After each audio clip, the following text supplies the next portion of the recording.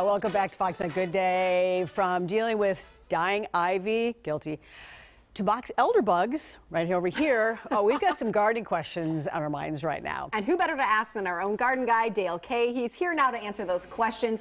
And we're going to do some questions that you submitted as well. It's not all about us. No. Although we have our own. We're going to start with us, though. Yeah. Hey, Dale.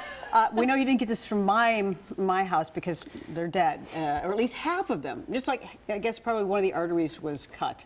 And people are really passionate about the ivies.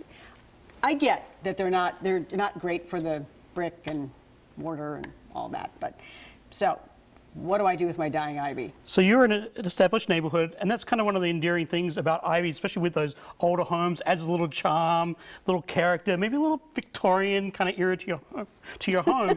as I get that out. So there's Alex's home. And there's some green, but there's also some dead there as well. And I guess the thing with ivy is they have tendrils. They actually have little things like Spider-Man. They kind of stick to the walls. Yes, and if you look really close, you can actually almost see them. I have a green example and a dead example of those little tendrils. And they will hold on even though the plant has kind of, has lost its leaves or has died. Right? Once you take the ivy away, you can see those little suckers on there. So these things are kind of stuck to your home. It's not just like a shrub that you can go and prune back and Bob's your uncle. It's taken care of. So to pull them off your home too, you mentioned the stucco and the brick. It's actually quite a challenge. You got to do it super carefully. But with dead ivy, you've just got to prune it back just like any other plant. But you've got to be really careful. Ladders involved, all sorts of things like that. So or you can just leave it as a little bit of like Halloween charm. More character? Yes. Halloween, I like that. Halloween charm. She's going to go with that, at least through Halloween. Then we'll deal with it, right? Yeah. Next up, Bridget, she sent us a photo of her plant and said, what can I do to help her? Help her, Dale. It's almost like a cabana. Right? It's almost like you're on the beach there in a cabana. That's actually a Norfolk Island pine. They're sold fairly readily around the holiday season. And I got a picture actually of my hometown in Glenelg, Australia. There's a cute little bistro there. It's called the Broadway. I have coffee there when I go back home. But you notice those big tall pine trees in the background? Yes. That is the same plant. That's Norfolk Island pine. Norfolk Island, just off the coast of Australia, about 1,600 miles or thereabouts. And they're native to that area. Captain Cook planted them all over the Pacific Islands because it's some of the straightest timber in the world. So as these sailing boats were going around, he'd plant them, so if there was ever any problems with ships or anything like that, they would have a source of lumber. That particular one, if you go back to that photo of the cabana style Norfolk Island pine, it's pretty much been almost decapitated.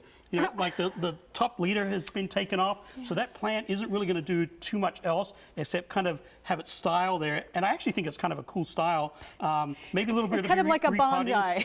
Yeah, it's like a larger-than-life bonsai, but a kind of a cool plant nonetheless.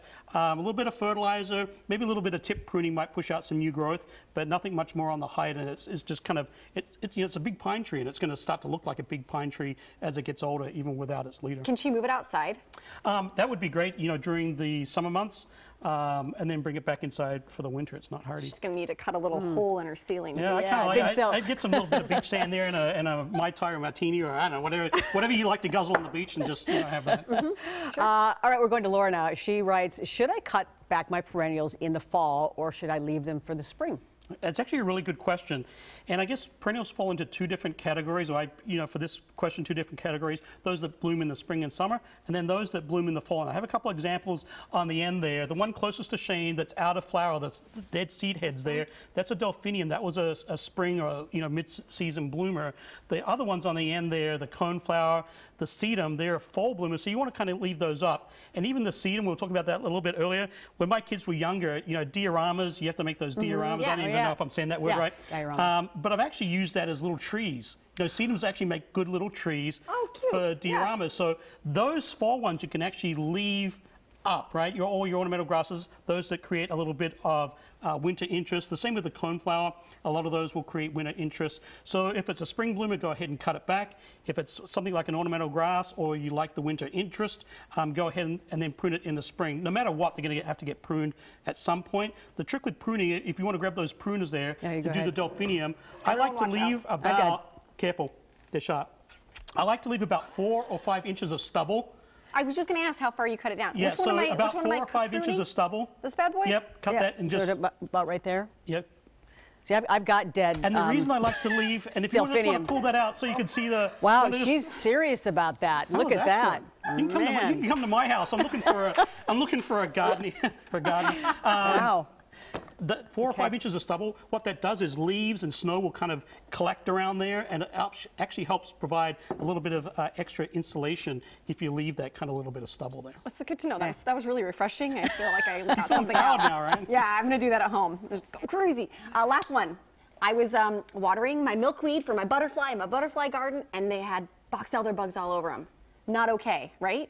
We don't want them there. That's not for them. So they like all the maple trees. So wherever there's maple trees or Acinagunda, the boxelder maple, that's where they are. They tend to swarm at this time of year. They're kind of getting ready for winter. They're really not doing any harm to our plants per se, but they do like to harbor up against something warm like your home. Yes, so it's always a good idea Mm-hmm. to seal your home. You can kind of take care of them a couple of different ways.